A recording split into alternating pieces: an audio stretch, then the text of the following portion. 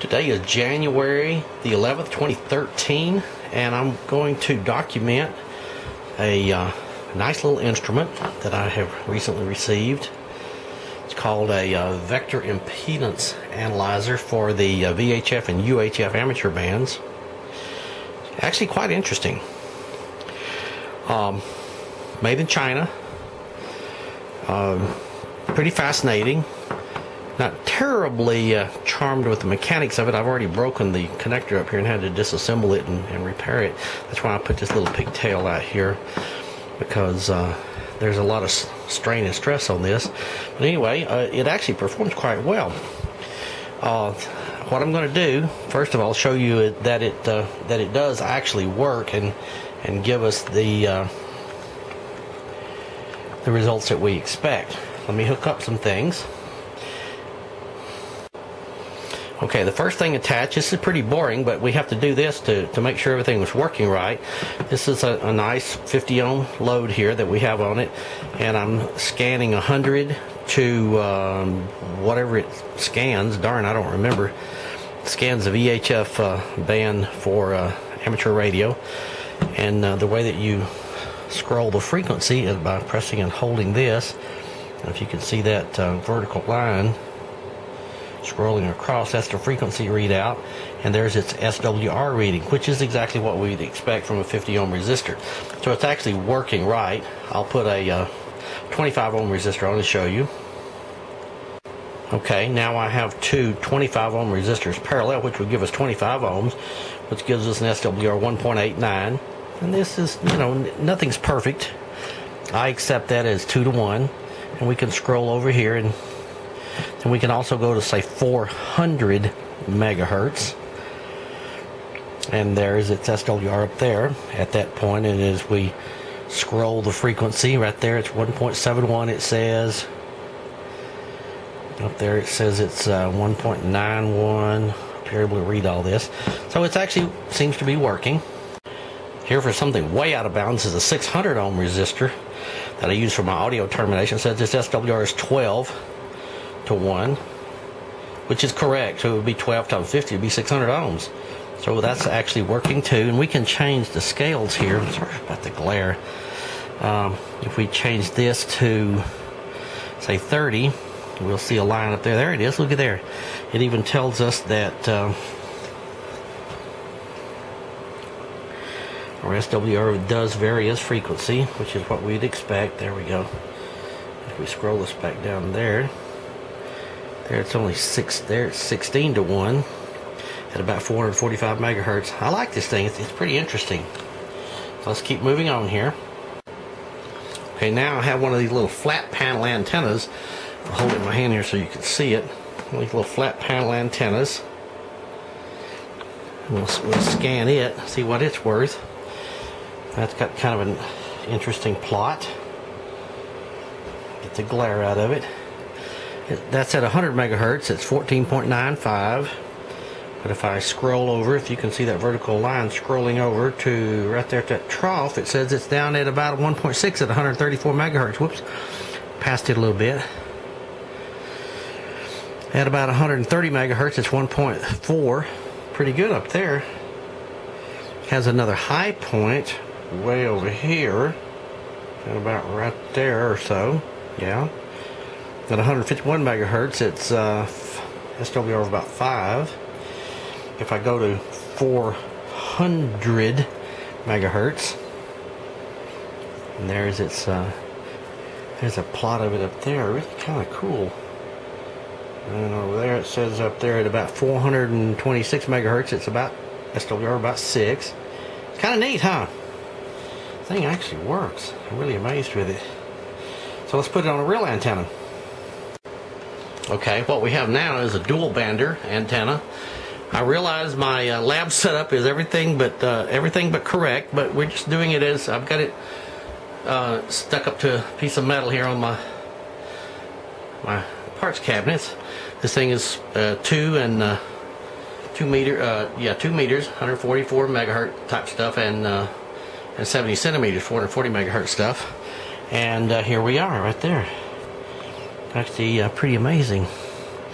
it says that if we scroll this thing over to that trough, which is where the SWR is the lowest, which is about right there, it says our SWR at 153 megahertz is a 1.57. Not too bad. And then if we go to 400 megahertz range, then it's pretty flat up there. Pretty amazing. At 400 megahertz is what we're reading off right there. 400 megahertz. If we scroll over to its lowest point, gotta go up in frequency. You can see that scrolling over to about right there. Maybe about right there. It's down about pretty close to 1 at 448 megahertz. Kind of cool, huh? For scanning antennas. Well, let's scan one on the outside that I have hooked up a one of those that is it's a disc cone. The next one I'm going to put on, and it's supposedly from 25 megahertz to a gigahertz. We'll see. Okay, this is the disc cone antenna that's mounted outside, and looks like its SWR is actually rather high all the way across. There it is at 100 megahertz right there. That's 100,000 kilohertz. It's 8.44 down there. And as we scroll this thing across, it gets a lot better, doesn't it? Oh yeah, there's a great big peak if you see over there on the left hand side of the screen. A very big peak at 100 megahertz. But over at what is it, 135? Let's say about 144. Whereas amateur at 146, it's 2 to 1, 2.5 to 1. It would work. Let's go up to the 400 megahertz range. Let's see what we see up there. We'll see it's all over the scale. All you can see is a bunch of dots. I have to change the scale on this thing. Right now the scale is 3, I believe 10. No, let's change it to 30. Wow. See, it's pretty bad up there. Sorry for the fumbling, but I need another hand. When you go up in frequency, so it says at 412, let's go to 440. Let's just do the amateur band type stuff. There's 440, it's 28. Well, it's practically an open circuit up there, isn't it? 30 to 508 to 1. No, I hope not. A little bit of bouncing around. Let's see if it'll settle down at 444 megahertz. It's pretty bad.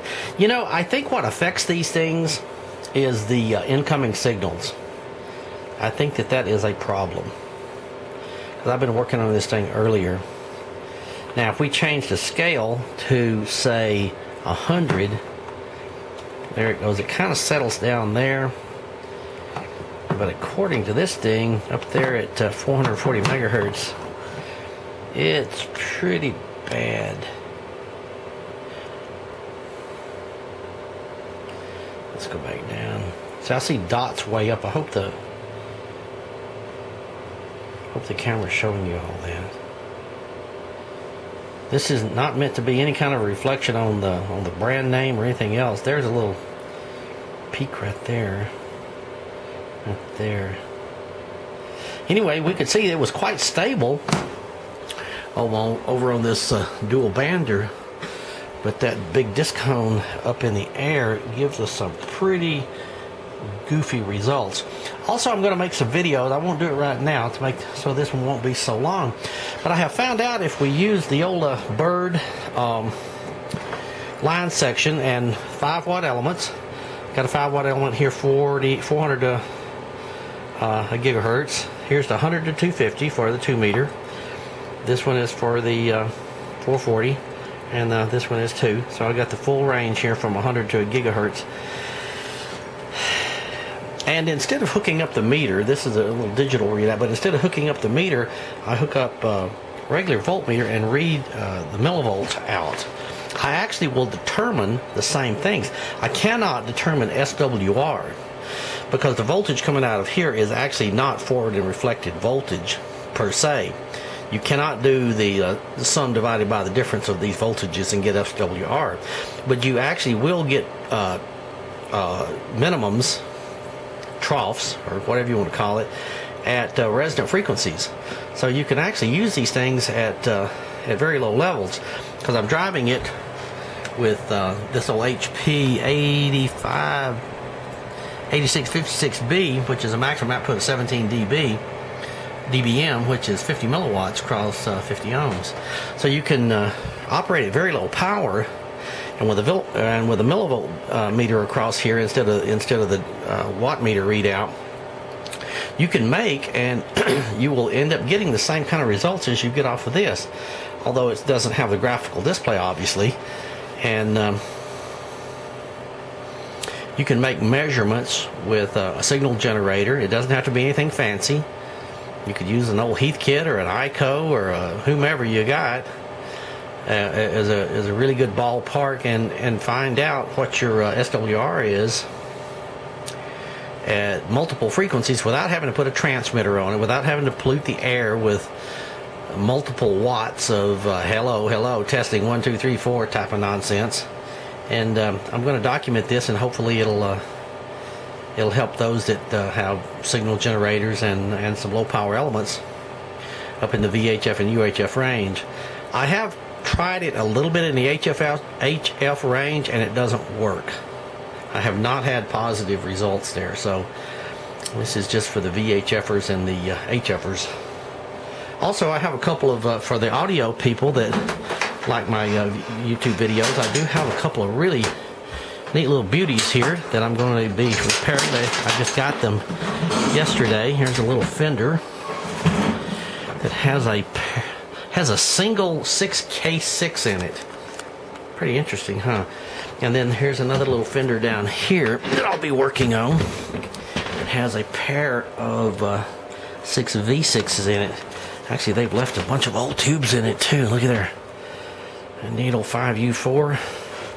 It's got some modern day 6V6s, but I believe the gentleman's going to sell this one on eBay. He wants me to fix it up, and I'll put him some high-end Jan 6V6s in it and make it all USA original vacuum tubes and what have you. Not much I can do for this kind of stuff, but I can make it work again. All for fun. Love it. Hope you enjoy too. And last but not least, it seems like I always remember to do one more thing after I've closed it off, is here's a couple of HTs. One's a Wuxen and a Baofeng. I don't know how you pronounce it. Anyway, I got the little HT antenna on it. And look at this.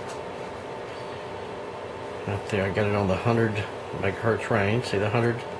That 100,000 kilohertz. And if I scroll up here to its lowest SWR, I actually get some kind of a reasonable SWR of 3.7 or so at 159 megahertz. Let's see what it is at about 146 or so. Well, not too good, is it? It says it's sort of kind of reasonable. But 150. Now I did have to add this gender changer on, so that has been added on. It'll have to be added on the next one too. But that's for the 2 meter portion of this dual bander. And if we go to 400 megahertz, that's what it looks like up there. It's pretty high, isn't it? Let's see, let's scroll across it. There it is, about 5. Let's see, go up to 440. Let's measure all this. There it is. It says it's about 5 to 1. So there it is. Let's try the other little rubber duck or HT antenna. Okay, here's the other antenna. And it looks like it's dip right there. Its lowest SWR is about 3.5 to 1 at 144 megahertz. Well, that makes sense, doesn't it? And let's go to the 400 megahertz range, and there it is up there at 400 megahertz. Let's go up to 440. We're measuring everything at about the same point. So it's about 4 to 1. Well, it's better than nothing. And it's not a dummy load. So there's a couple of little HT antennas that could be evaluated with this instrument. Well, like I say, with the addition of this, I don't know how much that would add. This is a pretty high quality stuff. I've got this from reputable sources. It's not some of that junk. A lot of this stuff that comes out nowadays is just junk, especially the BNC connectors. Anyway, there it is again.